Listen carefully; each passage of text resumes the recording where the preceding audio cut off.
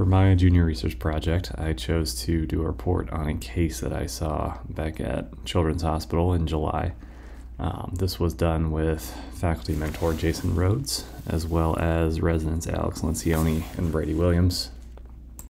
Briefly, this is the case of a 15-year-old male who sustained a irreducible posterolateral knee dislocation after a motorized bike accident that failed multiple close reduction attempts in the ED. This is a rare injury, and to our knowledge, interposition of an avulsed MCL as a mechanical block to reduction of a dislocated knee has not previously been described in the literature. Some brief background on knee dislocations: that they're pretty rare and typically high energy traumatic injury and represent one of pretty few emergencies in orthopedics due to the risk of a compromised blood supply. Knee dislocations account for between 1 in 10 per 100,000 hospital admissions and less than 0.02% of all musculoskeletal injuries.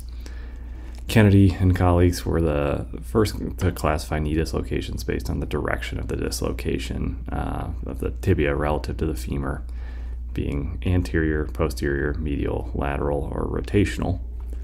Among these, rotational is the rarest of the 5 types and most commonly posterior medial, and they're almost always irreducible to close reduction. It's typically due to interposition of soft tissues in the knee joint, most commonly at the medial aspect, such as the medial capsule, meniscus, or the vastus medialis. In this report, we described the case of a healthy 15-year-old with an irreducible rotational posterolateral knee dislocation due to incarceration of his avulsed MCL. From what we could find in the literature, this mechanism has not previously been described. So the patient is a 15-year-old, otherwise healthy, presented to the emergency department with a left knee dislocation after a motorized dirt bike accident. On initial presentation at an outside hospital, he had significant infusion to the knee and was locked in 20 degrees of flexion. He's closed and neurovascularly intact distally with 2+ DP and PT pulses and brisk cap refill.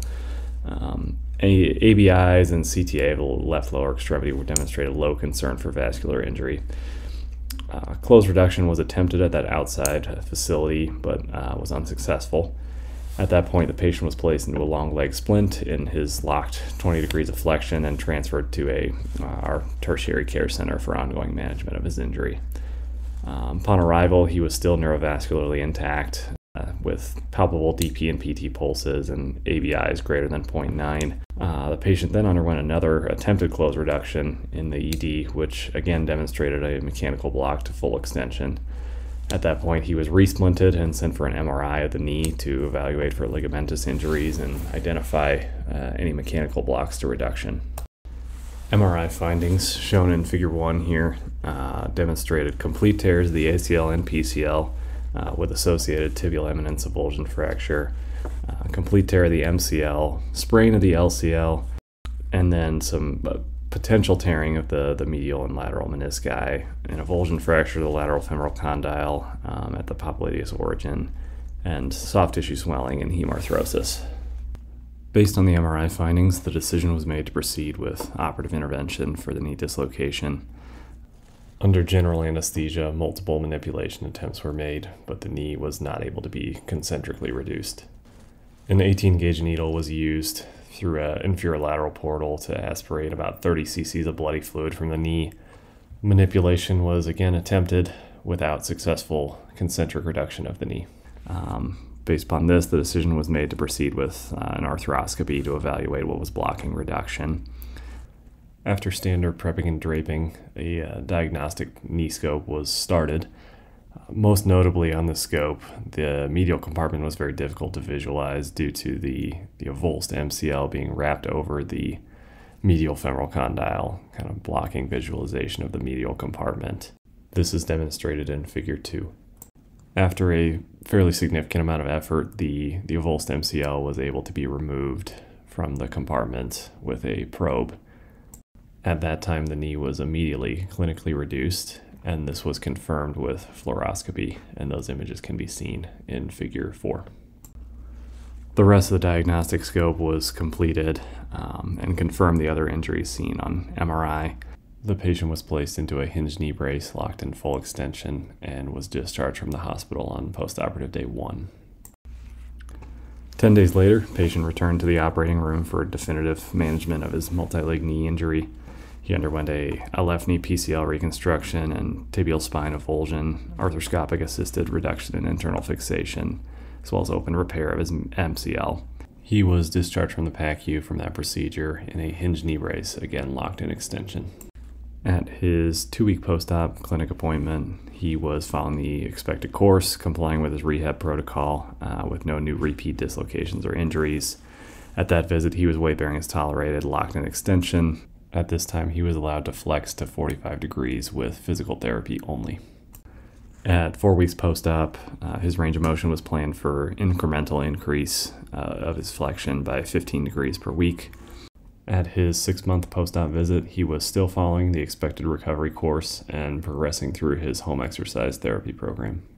His range of motion at that visit was 0 to 135 degrees of flexion with no extensor lag on a straight leg raise test. Ligamentous testing showed a 1A Lockman's with a 1 to 2 millimeter difference from the contralateral side. He had 1A anterior and posterior drawer testing and 1+ laxity to valgus stress at 0 degrees and no laxity noted at full extension. The plan at that time was to continue to work with physical therapy on return to sport testing with follow-up planned at 9 months after surgery, which is coming up shortly. So in summary, we present a case of a rare MCL avulsion off the medial femoral condyle causing a mechanical block to reduction after an acute traumatic knee dislocation, which was treated successfully with an arthroscopic assisted reduction and then a staged multi-ligament reconstruction.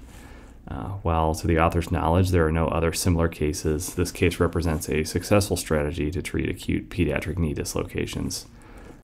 While knee dislocations have a wide variety of presentations, including multi-leg injuries, vascular injuries, associated fractures, recurrent instability, possibly even requiring external fixation, it is ultimately most important to ensure the knee is concentrically reduced before determining definitive plans for fixation. I again want to thank Dr. Rhodes for his mentorship for this project, as well as my co-residents, Alex Lencioni and Brady Williams, for their contributions. And I will direct you to my references for any questions about the source of the information.